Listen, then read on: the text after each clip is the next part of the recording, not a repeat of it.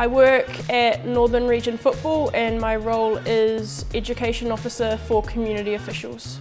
In my role it's all about referee development, so not only referees that referee games for us but also parents, players, coaches out in the community, and then that follows through into youth and senior as well.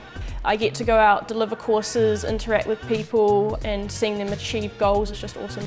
One of the things I really enjoyed about this degree was the wide range of topics and papers that we got to choose from.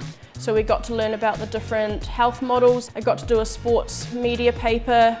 You learned about the different sides of physical education. I did my practical placement at Glendowie College in the sports department. So I got to work alongside the staff there. I really liked how varied their job was from day to day. You got to be involved in the class and practice what we were learning.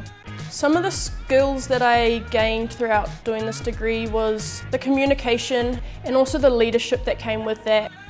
Student life at the faculty was really enjoyable. I would say it was one of the highlights of the degree. We had a really close-knit cohort. Everyone just helped each other and we got through it together. To anyone thinking of studying sport, health and physical education, I'd say go for it. The skills you learn and the people you meet really set you up for the opportunities that will come later on in life.